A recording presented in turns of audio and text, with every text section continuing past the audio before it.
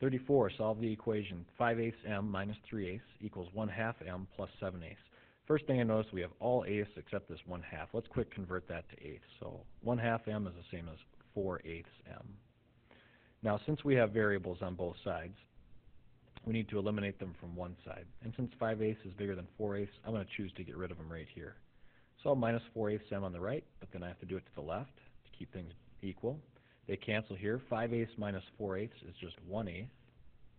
And then we still have that minus 3/8 equals, over here we have 7/8. We're down to two-step fencer now. To get rid of, peeling off the layers from the m, the furthest layer is this minus 3/8. So I'm going to add 3/8 to one side, but if I do it to one side, I have to do it to the other. After that step, these cancel. We have 1/8 m equals 7/8 plus 3/8. That would make 10/8.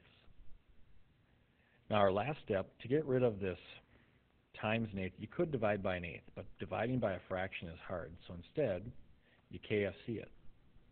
You keep the first fraction, you flip the second, you change the symbol. Basically, instead of dividing by an eighth, multiply by the reciprocal. Because the eighths will cancel then, the 1 will cancel, leaving you with m. But if you multiply the left side of the equation by 8 over 1, you better do it to the right side as well. You can simplify quickly by going 8 and 8, reduced to 1 and 1. 10 times 1 is just 10. Which could have got the long way. 10 times 8 is 80 in the numerator, 8 times 1 is 8 in the denominator, and 80 divided by 8 is 10.